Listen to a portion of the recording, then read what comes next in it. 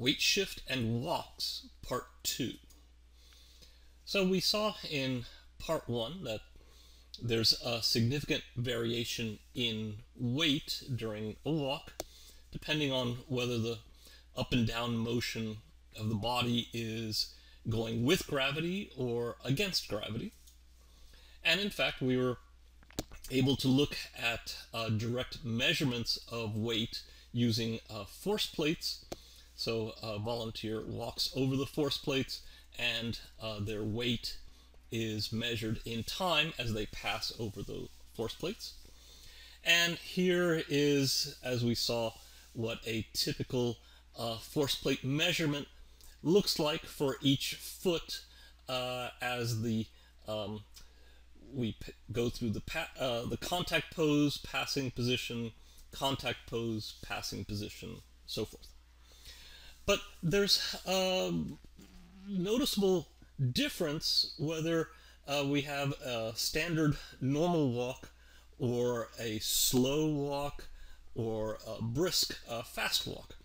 And what we're going to see is that the slow walk has less variation in the weight as weight shifts from one foot to the other, whereas for a fast walk the pattern is somewhat similar to a normal walk, but with much more variation of weight. So let's look at some data from a slow walk. So just here's the graphs displayed on the screen. So if we look at it in a bit more detail, as the front foot comes into contact with the plate and transfers weight, we reach a plateau, and this plateau is approximately equal to the body weight of the volunteer. So if the volunteer was just standing on the plate, they would more or less be at this value. And you see that the all the way from contact pose through the passing position to the next contact pose, so basically from essentially the completion of the heel strike to the beginning of the toe off, the weight just stays constant, unlike the up and down variation that we saw in a standard walk. In a slow walk, the weight stays more or less constant until we start to transfer weight from the back foot to the front foot, and that happens in a very straight line form, very constant form. And in fact, if we add the two curves together, we get basically a constant flat plateau for the right foot plus the left foot weight. So we don't expect to see much variation in the weight in a slow walk, and so we wouldn't see much overlapping action of motion of the hair or clothing. It would all of that would be fairly static because there's very little weight gain or loss in a slow walk. Now you should notice that when we see a normal walk in slow motion, we notice that that looks different from simply walking slowly, because we see weight shift in a normal walk even when it's played slowly. So let's look at this scene from Kill Bill Volume 1. So here's the slow motion, and it's noticeable that that was, now here is walking at normal speed, then slow motion again. So if the characters had tried to imitate slow motion by simply walking slowly, it would not look the same as true slow motion filming of a normal walk. Now let's look at fast walk. So let's see some data from a fast walk. And of course, every walk has a little bit of variation, but the basic pattern is the same in each case. So the time for each step is less, so we see these are compressed compared to the slow walk. But more importantly, we see a lot more variation in the weight. So these curves are going up and down very noticeably, going from the heel strike, we get this spike, and then a deep dip going through the passing position, and then spiking up, going into the toe off and into the next heel strike. So when characters walking quickly, the natural way to walk faster is to increase both the length of the stride, or length of the step if you prefer, and the rate at which the stride is taken. In other words, the cadence, or how many steps per second. So a typical slow walk, stride length might be 3 feet. The stride rate might be 2/3 of a stride per second, which would be a speed of 2 feet per second. So this is a fairly slow walk. For a typical fast walk, the stride length would increase, the stride rate would increase, and increasing both of those significantly increases the walking speed. Now, because both the stride length and the stride rate increase in a fast walk, both of these serve to promote greater weight gain and loss.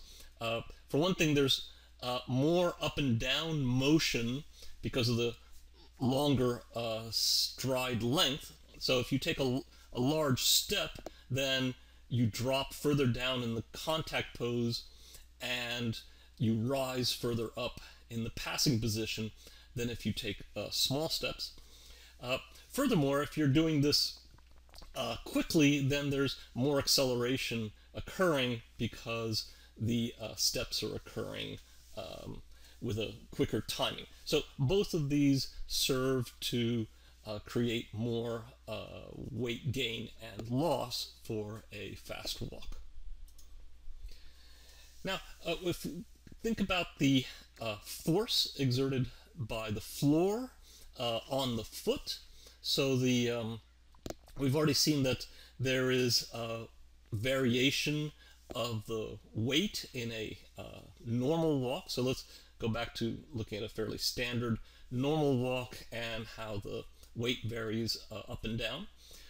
But we can also consider not just the force in the upward direction for the floor balancing the weight, but also the horizontal part of the floor's reaction force. So going from stride to squash to passing position, that force tends to be upward and in the backwards direction. From the passing position through the stretch into the stride, then in that case the force from the floor is upward and in the forward direction. So we see that in both of these pictures. We can also graph this backwards and forward part of the force, just like we were graphing the weight. So the from the heel strike, we have a large negative force, so that's in the backwards direction, and that continues on the foot up until the passing position, and at that point the force is 0 in terms of whether it's forward or backwards. It's neither forward or backwards.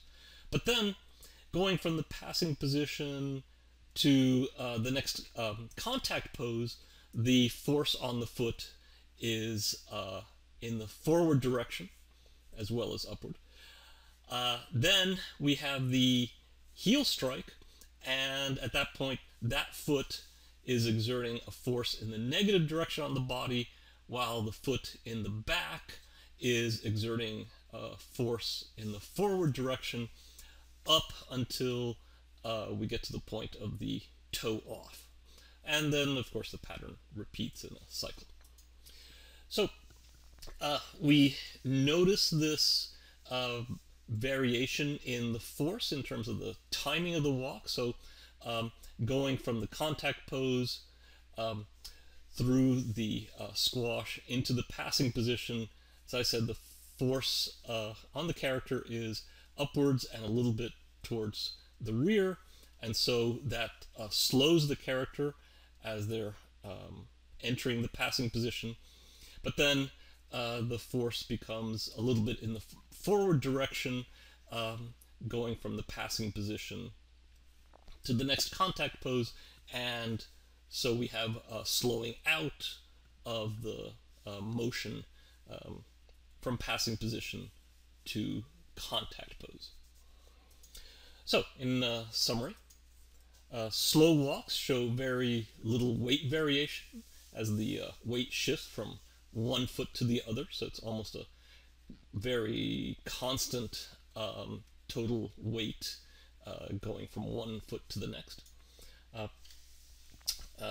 Contrast that with fast walks, which have very significant weight variation, and we see a lot of weight variation both because of the quicker timing, so we have more acceleration with this quicker timing, and the body moves a larger distance up and down, mostly because of the longer step length.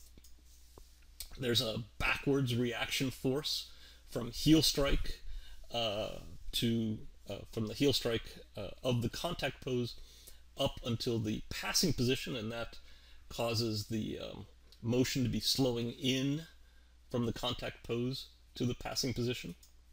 And then there's a forward reaction force from the passing position to the toe off of entering the next contact pose, and we see that in the timing as slowing out, coming out of the passing position. So this is a lot of information about the forces on the character, but as you see, that not only affects the timing, but also all sorts of overlapping actions. So in the next tutorials, we'll look at some of this motion in a walk from a different perspective, which will be thinking about the energy and how the body walks in order to comfortably not have to expend too much energy in the process of walking.